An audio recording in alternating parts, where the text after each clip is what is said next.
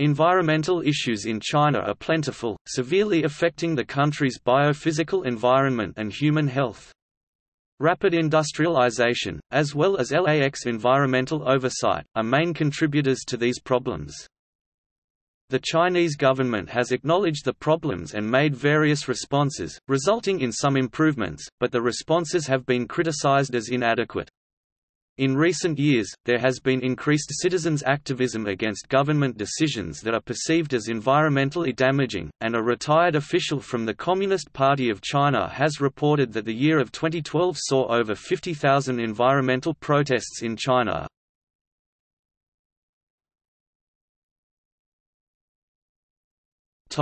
Environmental policy. The Center for American Progress has described China's environmental policy as similar to that of the United States before 1970. That is, the central government issues fairly strict regulations, but the actual monitoring and enforcement is largely undertaken by local governments that are more interested in economic growth.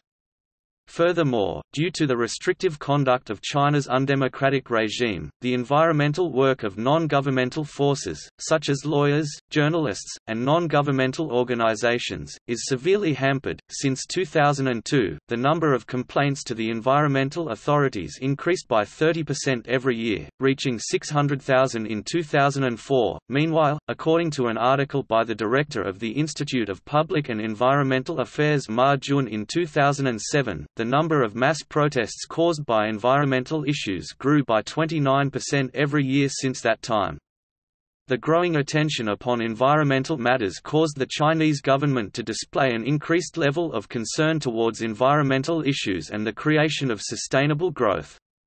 For example, in his annual address in 2007, Wen Jiabao, the Premier of the People's Republic of China, made 48 references to environment, pollution, and environmental protection, and stricter environmental regulations were subsequently implemented. Some of the subsidies for polluting industries were cancelled, while some polluting industries were shut down. However, although the promotion of clean energy technology occurred, many environmental targets were missed. After the 2007 address, polluting industries continued to receive inexpensive access to land, water, electricity, oil, and bank loans, while market-oriented measures, such as surcharges on fuel and coal, were not considered by the government despite their proven success in other countries. The significant influence of corruption was also a hindrance to effective enforcement, as local authorities ignored orders and hampered the effectiveness of central decisions. In response to a challenging environmental situation, President Hu Jintao implemented the Green GDP project, whereby China's gross domestic product was adjusted to compensate for negative environmental effects. However, the program lost official influence in spring 2007 due to the confronting nature of the data. The project's lead researcher claimed that provincial leaders terminated the program, stating, "Officials do not like to be lined up and told how they are not meeting the leadership's goals. They found it difficult to accept this." In 2014, China amended its protection laws to help fight pollution and reverse environmental damage in the country.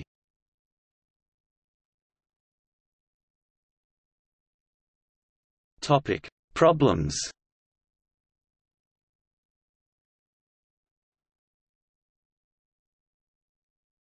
Topic: Water resources.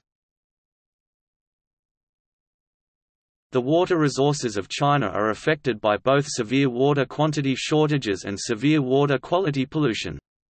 An increasing population and rapid economic growth as well as lax environmental oversight have increased water demand and pollution. China has responded by measures such as rapidly building out the water infrastructure and increased regulation as well as exploring a number of further technological solutions. Water usage by its coal-fired power stations is drying up northern China. According to Chinese government in 2014, 59.6% of groundwater sites are poor or extremely poor quality. A 2016 research study indicated that China's water contains dangerous amounts of the cancer-causing agent nitrosamine (NDMA). In China, NDMA is thought to be a byproduct of local water treatment processes which involve heavy chlorination.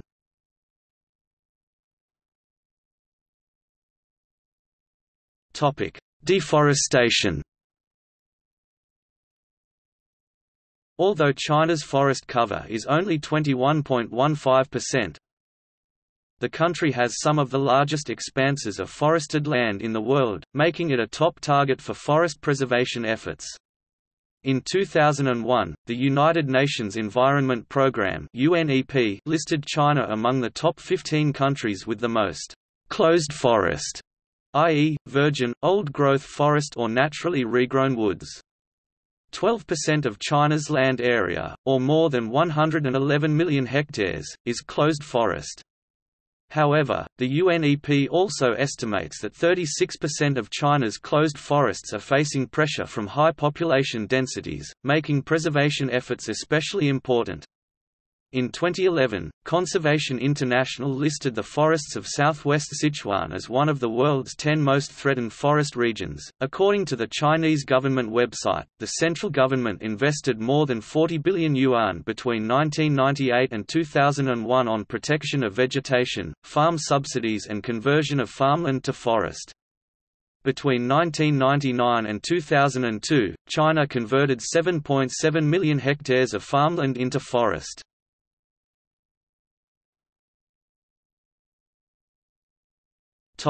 Three Gorges Dam.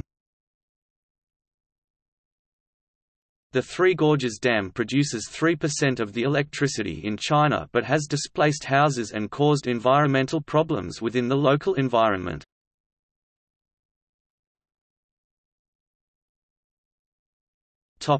Coastal reclamation.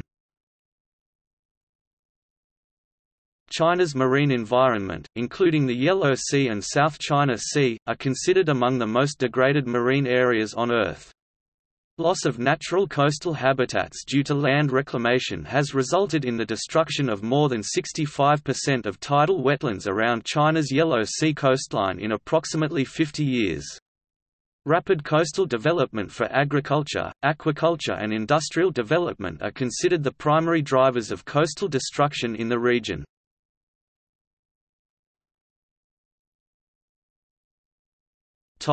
Land pollution. Desertification remains a serious problem, consuming an area greater than the area used as farmland. Although desertification has been curbed in some areas, it is still expanding at a rate of more than 67 square kilometers every year. 90% of China's desertification occurs in the west of the country. Approximately 30% of China's surface area is desert. China's rapid industrialization could cause this area to drastically increase. The Gobi Desert in the north currently expands by about 950 square miles (2,500 square kilometers) per year. The vast plains in northern China used to be regularly flooded by the Yellow River. However, overgrazing and the expansion of agricultural land could cause this area to increase. In 2009, it was estimated that over 200 high-altitude lakes in Zoiga Marsh, which provides 30% of the Yellow River's water, had dried up. In 2001, China initiated a Green Wall of China project. It is a project to create a 2,800-mile (4,500 kilometers) green belt to hold back the encroaching desert.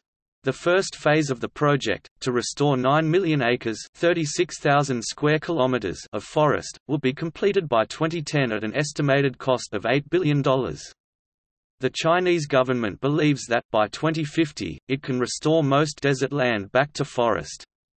The project is possibly the largest ecological project in history. It has also been criticized on various grounds, such as other methods being more effective. In July 2015, Council on Foreign Relations Director of Asia Studies Elizabeth Economy, writing in The Diplomat, listed soil contamination as a poor stepchild of the Chinese environmental movement, and questioned whether or not recent measures from the Ministry of Environmental Protection would be adequate in combating the problem. In her 2004 book The River Runs Black, she wrote, China's spectacular economic growth over the past 2 decades has dramatically depleted the country's natural resources and produced skyrocketing rates of pollution. Environmental degradation has also contributed to significant public health problems, mass migration, economic loss, and social unrest.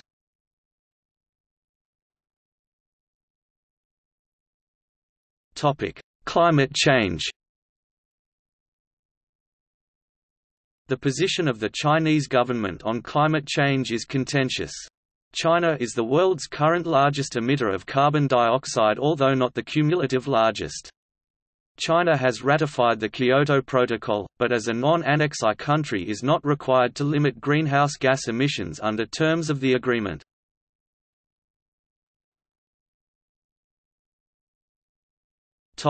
Pollution. Various forms of pollution have increased as China have industrialized, which has caused widespread environmental and health problems. China has responded with increasing environmental regulations and a build-up of pollutant treatment infrastructure which have caused improvements on some variables. As of 2013, Beijing, which lies in a topographic bowl, has significant industry, and heats with coal, is subject to air inversions resulting in extremely high levels of pollution in winter months. In response to an increasingly problematic air pollution problem, the Chinese government announced a 5-year, $277 billion plan to address the issue. Northern China will receive particular attention, as the government aims to reduce air emissions by 25% by 2017, compared with 2012 levels, in those areas where pollution is especially serious. According to a report published by Greenpeace and Peking University's School of Public Health in December 2012, the coal industry is responsible for the highest levels of air pollution, 19%, followed by vehicle emissions, 6%. In January 2013, fine airborne particulates that pose the largest health risks, rose as high as 993 micrograms per cubic meter in Beijing, compared with World Health Organization guidelines of no more than 25. The World Bank estimates that 16 of the world's most polluted cities are located in China. Coastal pollution is widespread, leading to declines in habitat quality and increasing harmful algal blooms. The largest algal bloom recorded in history occurred in China around the southern Yellow Sea in 2008, and was easily observed from space. Rising affluence is another indirect cause of pollution. In particular, car ownership has skyrocketed. In 2014, China added a record 17 million new cars to the road and car ownership reached 154 million.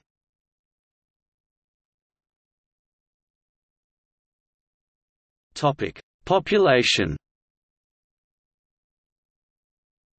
China currently has the world's largest population, but population growth is very slow in part due to the one-child policy.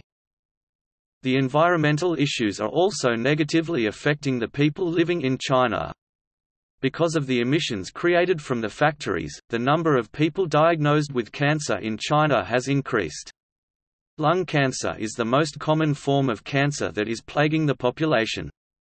In 2015, there were more than 4.3 million new cancer cases in the country and more than 2.8 million people died from the disease.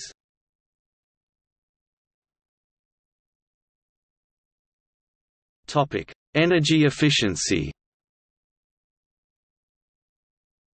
According to a 2007 article, during the 1980 to 2000 period the energy efficiency improved greatly. However, in 1997, due to fears of a recession, tax incentives and state financing were introduced for rapid industrialization. This may have contributed to the rapid development of very energy inefficient heavy industry. Chinese steel factories used 1/5 more energy per ton than the international average. Cement needed 45% more power, and ethylene needed 70% more than the average. Chinese buildings rarely had thermal insulation and used twice as much energy to heat and cool as those in Europe and the United States in similar climates. 95% of new buildings did not meet China's own energy efficiency regulations. A 2011 report by a project facilitated by World Resources Institute stated that the 11th Five-Year Plan 2005 to 2010, in response to worsening energy intensity in the 2002 to 2005 period, set a goal of a 20% improvement of energy intensity. The report stated that this goal likely was achieved or nearly achieved. The next five-year plan set a goal of improving energy intensity by 16%.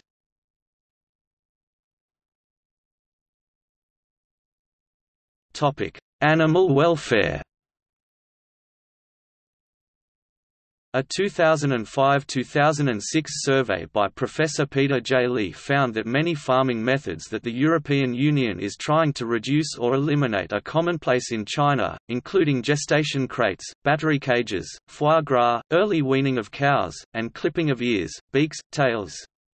Livestock in China may be transported over long distances, and there are currently no humane slaughter requirements. China farms about 10,000 Asiatic black bears for biller production, an industry worth roughly $1.6 billion per year.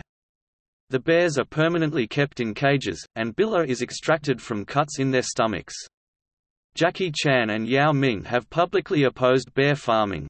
In 2012, over 70 Chinese celebrities took part in a petition against an IPO application by Fujian Gaijintang Pharmaceutical Co. Due to the company's selling of bear biller medicines, China is the biggest fur-producing nation. Some fur animals are skinned alive, and others may be beaten to death with sticks. According to Professor Peter J. Lee, a few Chinese zoos are improving their welfare practices, but many remain outdated, have poor conditions, use live feeding, and employ animals for performances. Safari parks may feed live sheep and poultry to lions as a spectacle for crowds. China currently has no animal welfare laws. In 2006, Zhou Ping of the National People's Congress introduced the first nationwide animal protection law in China, but it didn't move forward. In September 2009, the first comprehensive animal protection law of the People's Republic of China was introduced, but it hasn't made any progress.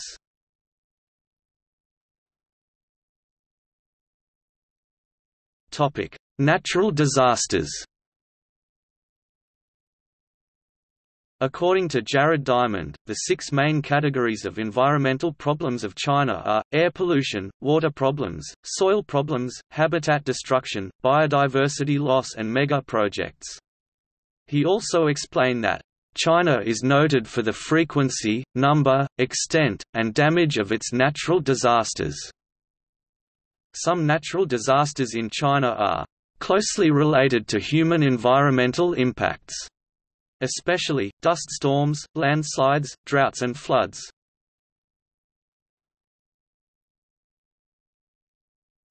Topic: Community activism. Protests commenced in the southern town of Yingjihai in April 2012 following the announcement of a power plant project to be constructed in the small town. The protesters initially succeeded in halting the project, worth 3.9 billion renminbi £387 million plant, as another town was selected for the location of the plant. However, the residents in the second location also resisted and the authorities returned to Yingjihai. A second round of protests occurred in October 2012 and police engaged aggressively with around 1,000 protesters on this occasion, leading to 50 arrests and almost 100 injuries, according to reports from the Information Center for Human Rights and Democracy, a Hong Kong-based rights group. In response to a waste pipeline for a paper factory in the city of Keydong, several thousand demonstrators protested in July 2012. According to the Xinhua news agency, 16 protesters from Keydong were sentenced in early 2013 to between 12 and 18 months in prison. However, 13 were granted a reprieve on the grounds that they had confessed and repented.